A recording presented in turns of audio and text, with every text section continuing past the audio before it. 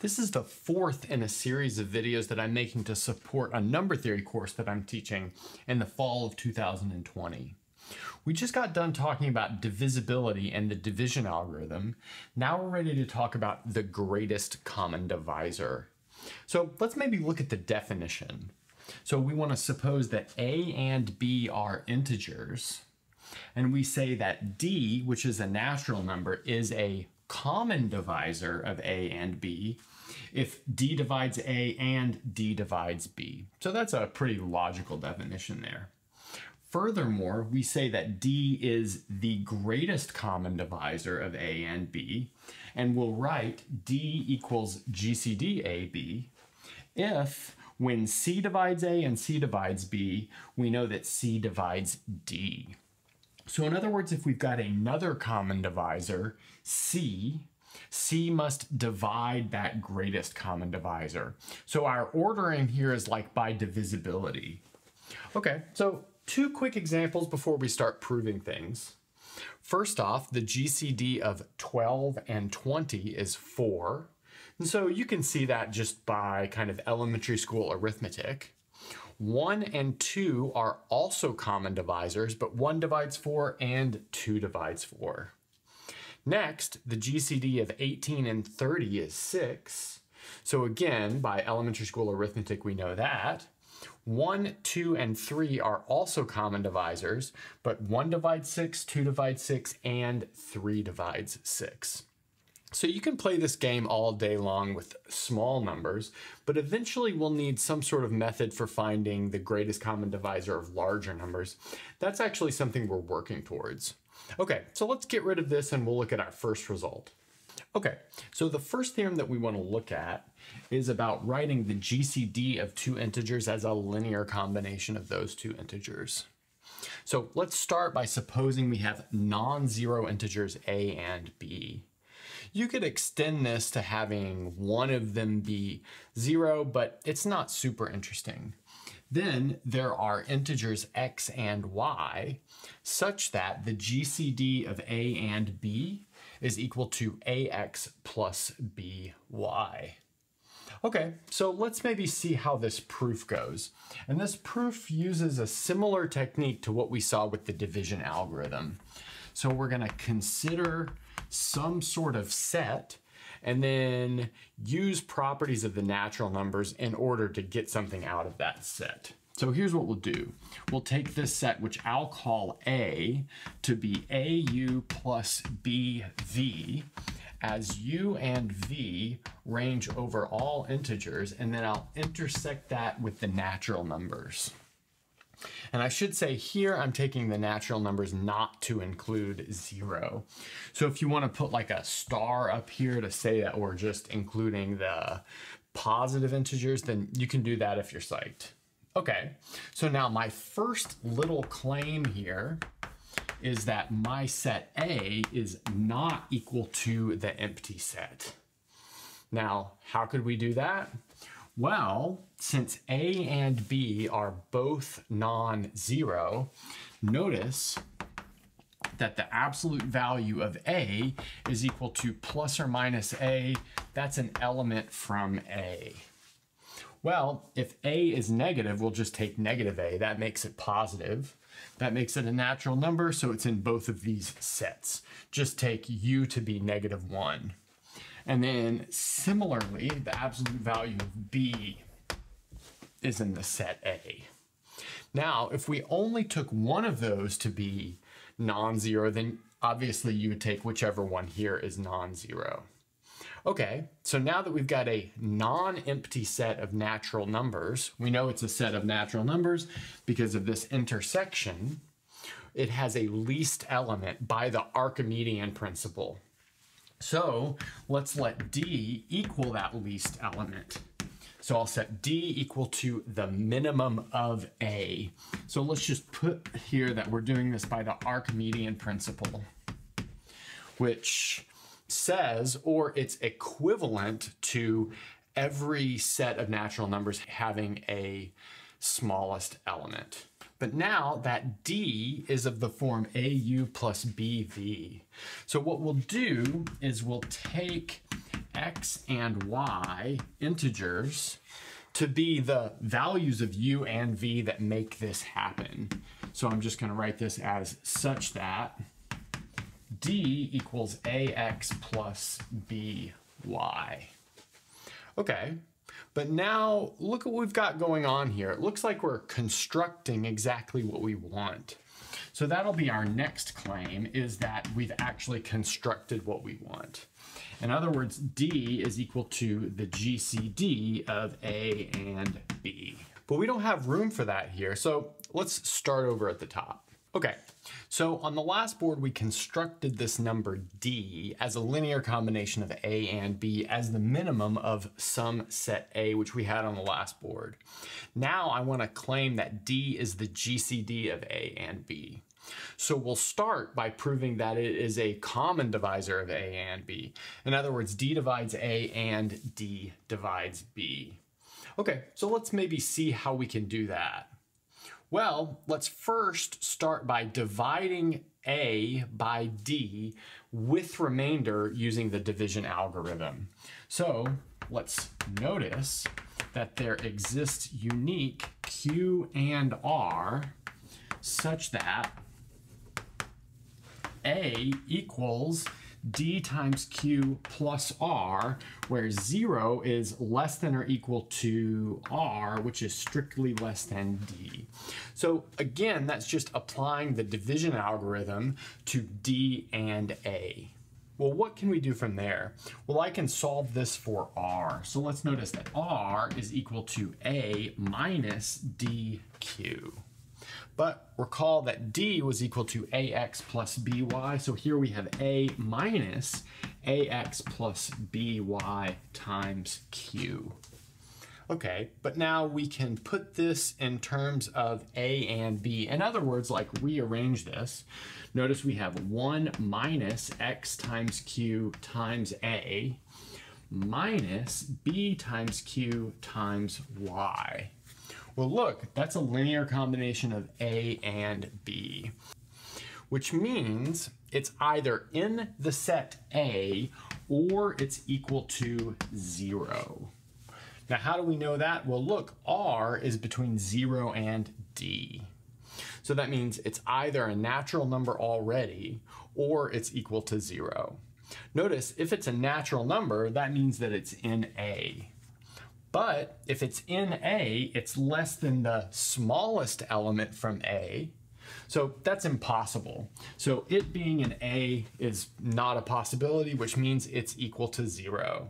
But if the remainder is equal to 0, that means we've proven that D divides A. And then very, very similarly, really just switching A with B, we'll see that D also divides B. So that means check, we've got that it's a common divisor. Now we just need to show that it is the greatest common divisor. Okay, like I said, we just got done proving that D was a common divisor of A and B. Now we want to show that it's the greatest common divisor.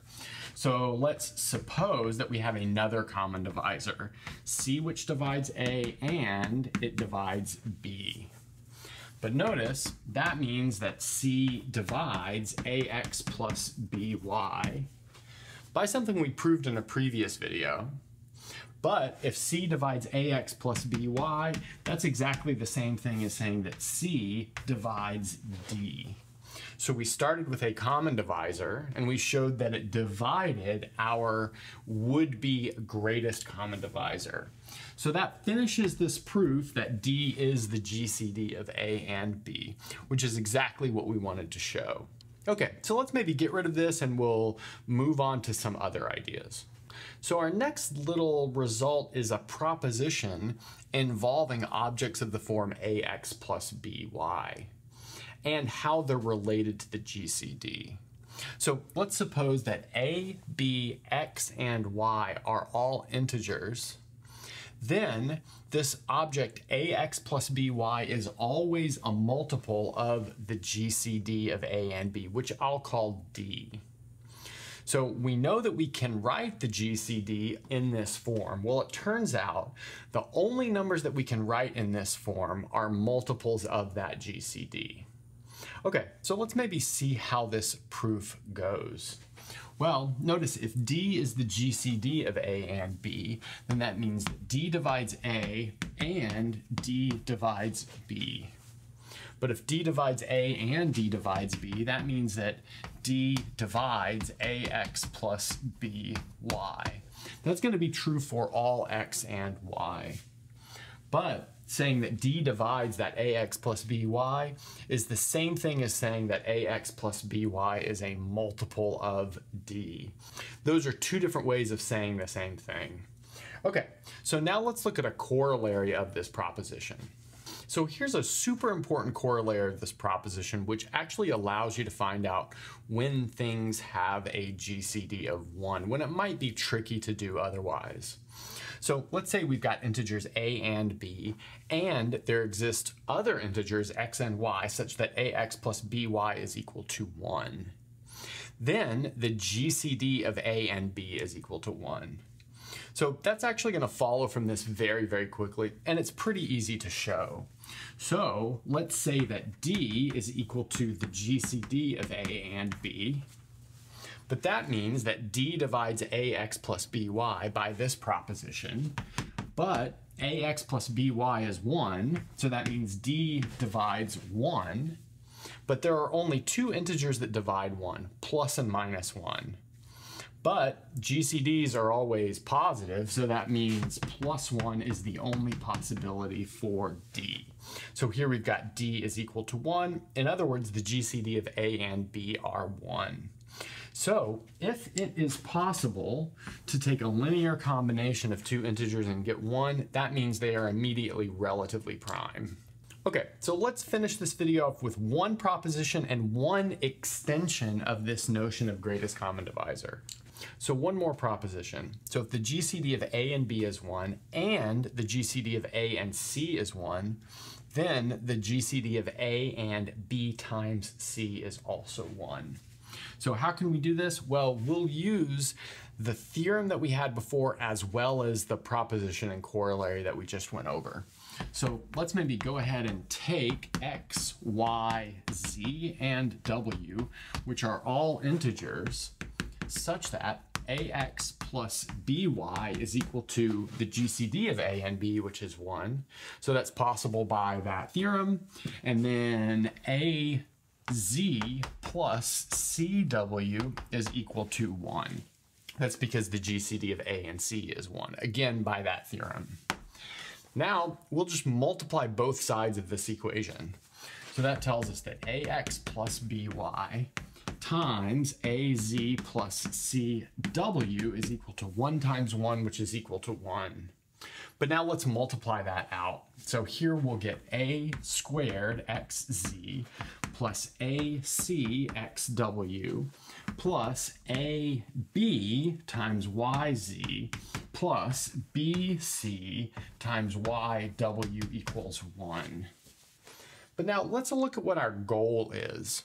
Our goal is to show that the GCD of A with BC is equal to 1. But we can do that if we can write a linear combination of A and BC is equal to 1. We'll notice here we've got BC, and then in all of the rest of these terms, we have A. So let's maybe factor out accordingly. So here we have A times AXZ plus CXW plus BYZ plus BC times YW is equal to 1. So we've written 1 as a linear combination of A with BC, but that condition implies that the GCD of A with BC is equal to 1 by the corollary that we just discussed. Okay, so this is our last proposition. Now let's look at an extension of the greatest common divisor to more than 2 entries.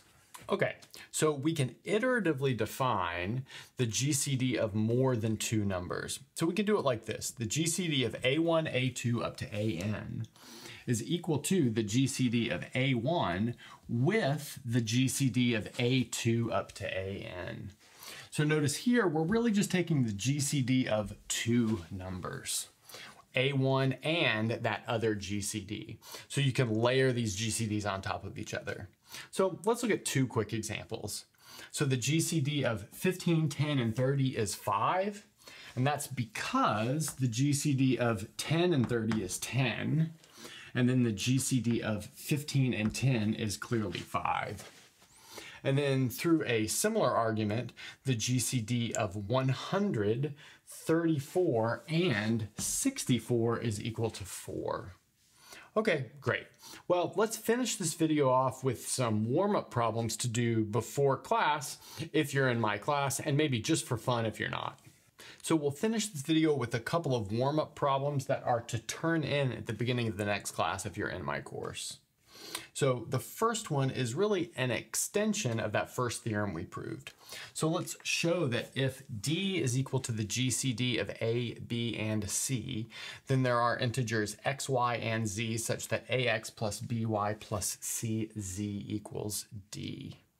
So you can either mimic what the proof of that theorem looked like, or you can apply that theorem if you're careful. Okay. Next, let's find the GCD of these two pairs of numbers. So -12, 18, and 1001, 289.